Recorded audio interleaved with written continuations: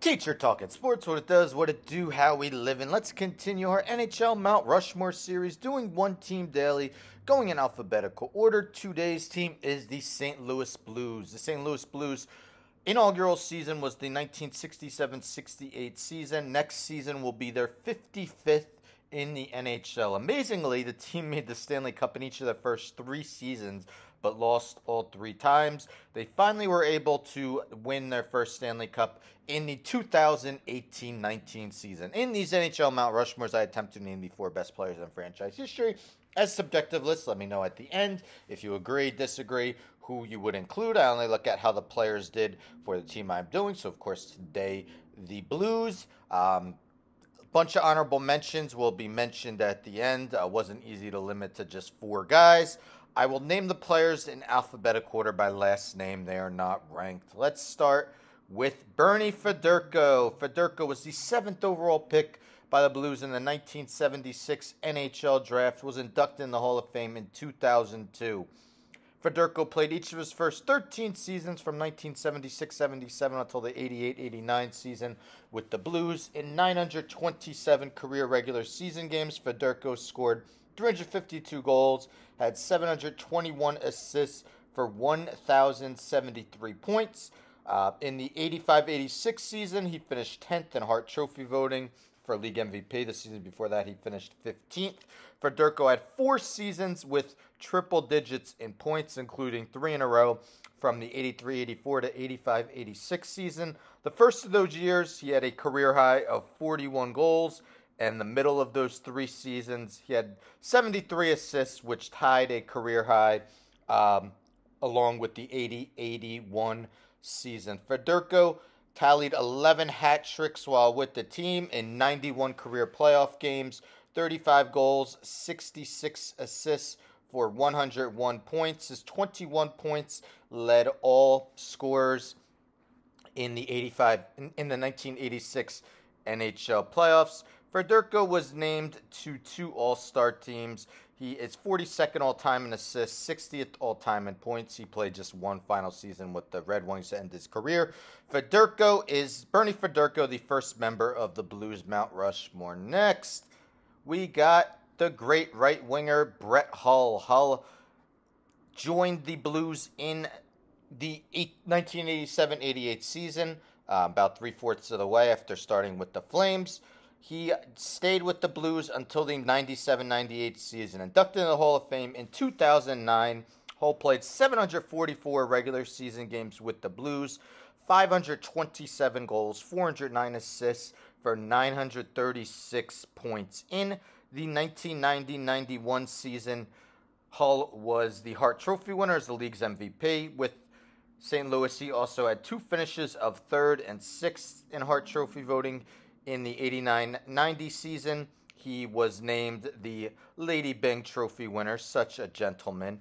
From 89-90 to 91-92, each of those 3 seasons, he led the league in goals scored with 72, 86, and 70 respectively. All 3 of those seasons, he had over 100 points, as well as the 92-93 season. Hull had 5 straight seasons from 89-90 to 93-94 with at least 54 goals. In the playoffs, 102 games in the postseason with the Blues, 67 goals, 50 assists for 117 points. Hull had 27 hat tricks while with the franchise. From 89-90 to 91-92, was named to the NHL's first All-Star team all 3 times. Named to 7 All-Star teams with the Blues, Brett Hull, the second member of the Blues Mount Rushmore. Next, an all-time great defenseman, Al MacInnis, inducted to the Hall of Fame in 2007. MacInnis began his Blues tenure in the 94-95 season, his final season in the NHL, still with the Blues in 2003-04. In 613 regular season games with St. Louis, MacInnis scored 127 goals, 325 assists for 452 points, was a plus 132. In the 98-99 season, MacInnis won the Norris Trophy as the league's top defenseman. With the Blues, he also had finishes of 2nd, 7th, and 8th twice. The year he won the Norris Trophy, he finished 10th in Hart Trophy voting, and the year he was runner-up, he finished 6th in Hart Trophy voting. Both those seasons, he was named to the NHL's first All-Star team. He scored 20 goals in the 98-99 season, which was his high with the team. In the 2002-03 season, his 52 assists and 68 points were his highs with the franchise. McGinnis also had 2 other seasons in which he scored over 60 points. In 82 postseason games, 14 goals, 44 assists for 58 points. He did have 1 hat trick with the team. He was named to 6 All-Star teams with the franchise. Al McGinnis, the 3rd member of the Blues Mount Rushmore. And let's end with yet another defenseman. This one, Chris Pronger. Pronger was inducted in the Hall of Fame in 2015. Joined the Blues in the 95-96 season, staying with them until the 2003-04 season. In 598 regular season games, Pronger scored 84 goals, had 272 assists, 356 points, was a plus 140. In the 99-2000 season, Pronger won both the Hart and Norris trophies. He also had Norris Trophy finishes of 3rd twice, 4th, 5th with the Blues. Finished 15th in Hart Trophy voting in the 98-99 season. Twice with the Blues, he led the league in plus-minus in 99-2000, plus 52. 97-98 was a plus 47. His high in goals with the team, he scored 14 goals twice, had 48 assists in the 99-2000 season, the year he won Hart and Norris. 62 points was his career high. With St. Louis, he also had a 54-point season and 3 other seasons of at least 46 points.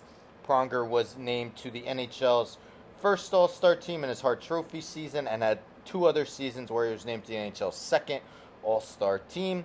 In 85 playoff games, had 10 goals, 41 assists, 51 points, was a plus 15 with the Blues in the playoffs. Pronger was named the 4 All-Star games with the franchise. Chris Pronger, the 4th member of the Blues Mount Rushmore. So again, in alphabetical order by last name, we have Bernie Federko, Brett Hull, Al McGinnis, and Chris Pronger. Now, normally when a team wins the Stanley Cup, I really like including one guy from at least a Stanley Cup winning team. Of course, the Blues, as I mentioned, won in 2018. I considered Alex Pietrangelo for a long time, I considered him putting him on. Guys like Vladimir Tarasenko and Ryan O'Reilly are still active with the team. So if we were to revisit this in a few years, there's a possibility that they have made their way on. But other honorable mentions include Brian Sutter, Keith Tkachuk, Gary Younger, Pavel Demitra, Curtis Joseph, and Brian Elliott. So there you have it, the St. Louis Blues Mount Rushmore. Do you agree? Do you disagree? Let me know in the comments. Again, doing one team daily. Tomorrow will be the Tampa Bay Lightning, so stay tuned for that. Don't forget to subscribe. Tell a friend to tell a friend to tell a friend to subscribe. Like the video, share the video, hit the bell for notifications. I'm out.